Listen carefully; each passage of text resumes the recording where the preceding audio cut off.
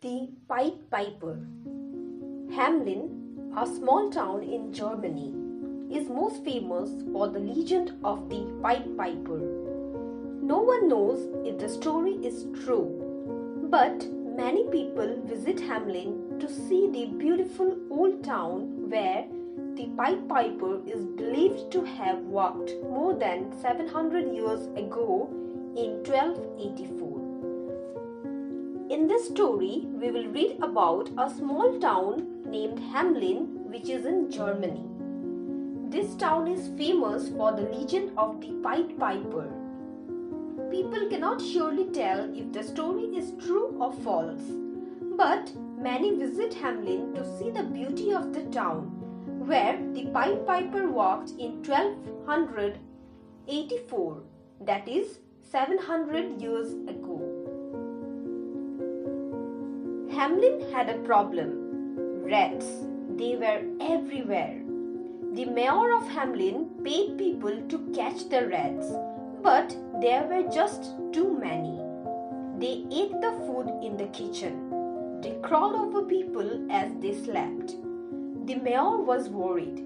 He did not know what to do. So everyone living in this town was suffering because of rats, as there were too many in number and present everywhere. The rats ate the food in the kitchen and even moved slowly while the people slept. The mayor of the town, that means the minister, hired people to catch the rats, but sadly, no one could complete the task, and this made the mayor to worry. The people were getting angry. "You must do something about the rats," they told the mayor. "But what can I do?" asked the mayor. "Even my best rat catchers can't make the rats go away. If you don't get rid of the rats, we will choose a new mayor," the people said. Everyone was facing problems and therefore were very angry. They told the mayor to take action against the rats. But the mayor told them that he has already hired the best rat catchers, and as they too failed, so what could he do now? But the people were not ready to listen anything and told him that if they don't get rid of the rats, then they will choose a new mayor for them. Just then, a strange person arrived in Hamelin. He was tall and thin with a long and serious face. He wore a coat of many colors and a tall red hat. In his hand, he held a long, thin pipe. The man walked straight to the mayor's office and knocked on the door. "Who are you?" asked the mayor. As they were having a talk, a strange man arrived in Hamelin. This man was tall, thin, with a long and serious face. He was wearing a multicolored coat and a red hat, and even holded a long, thin pipe in his hand.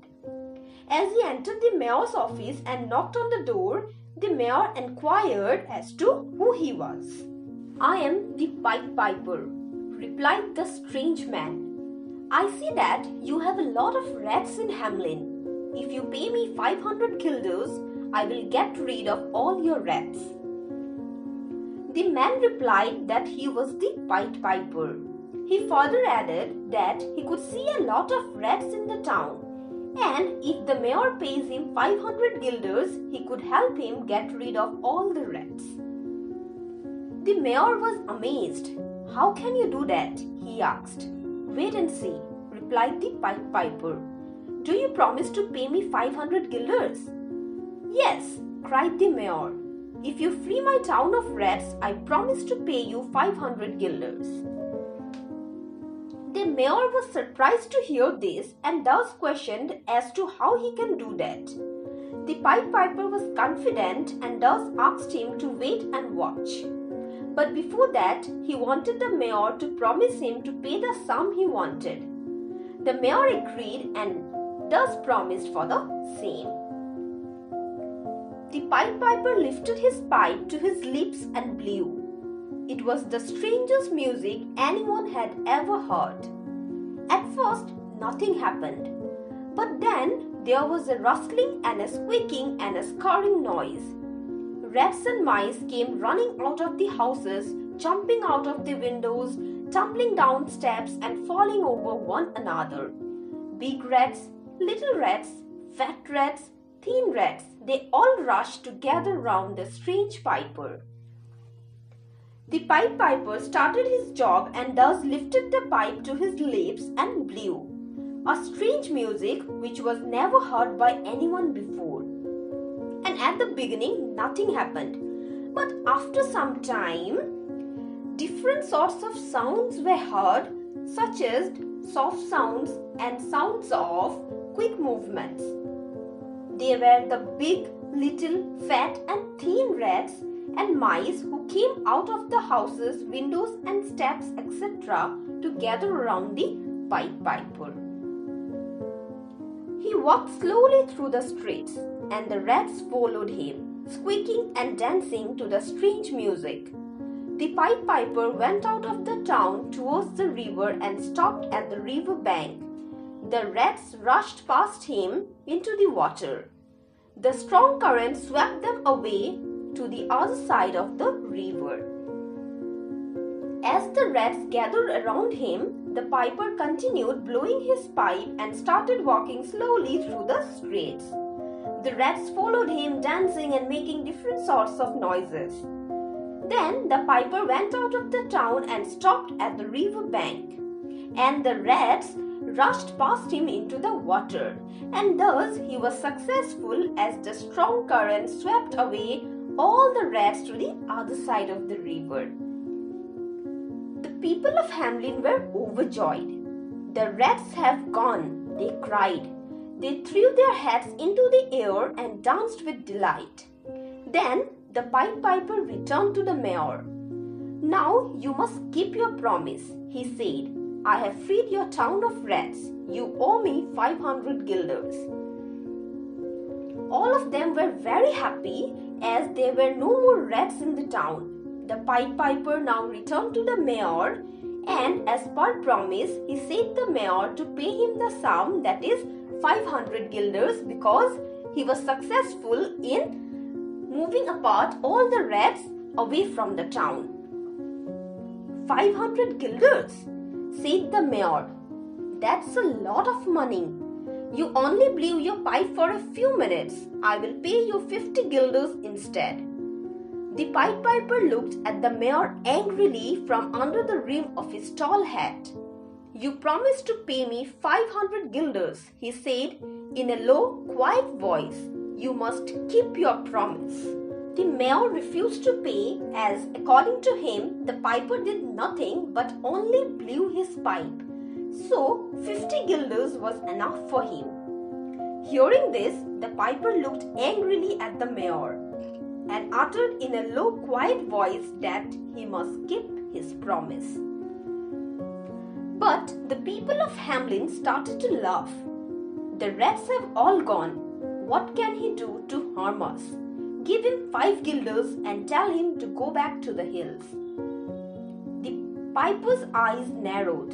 If you break your promise, I will play a different tune, he warned. 5 guilders, said the mayor, holding 5 gold coins in his hand. Take your money and leave. The people started to laugh at the piper and asked the mayor to pay only 5 guilders because the rats were already out and now the piper could not do anything to harm them. The piper warned to play a different tune if he breaks his promise. But the mayor did not give any attention and instead, paying 5 guilders, asked him to go back. The piper did not take the money. Instead, he lifted his pipe to his lips and blew.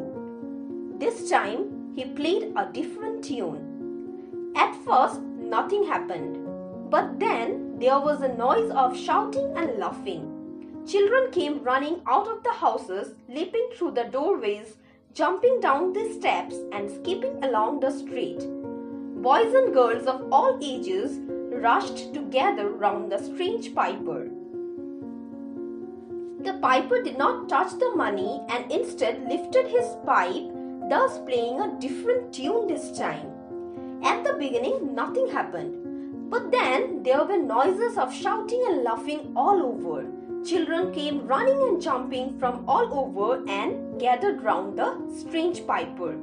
Let's see what happens now. The Pied Piper walked slowly through the streets of Hamelin, and the children followed him, laughing and dancing to his music. Their parents were horrified. "Stop!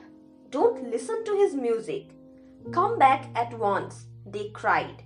But the children paid no attention. Then the piper walked slowly through the streets, and the children followed him. Their parents were very shocked and asked them to stop. But sadly, the children didn't listen to them. They followed the piper out of the town, up a hillside and into a great cave. Neither the Pied Piper nor the children were ever seen again. So now we come to know that all the children moved out of the town. They went up a hillside into a great cave along with the piper. And from then on, neither the piper nor the children were ever seen again. Only one little boy came back. He felt cold and hurried home to get his coat. Then he ran back to catch up with the Pied Piper and the other children. But then he got to the cave. The piper and the children had disappeared. He burst into tears and walked sadly back to the town. But then what happened was that a boy from amongst them came back home to get his coat as he was feeling very cold. And after that he tried to run back and join his other friends. But sadly, they along with the piper had already disappeared. He became very sad and in tears had to return back home. The piper promised to lead us to a wonderful new country, he said. His music made me so happy. Now he has gone and all my friends have gone too.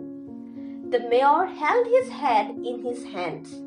We have lost all our children because I broke my promise, he cried.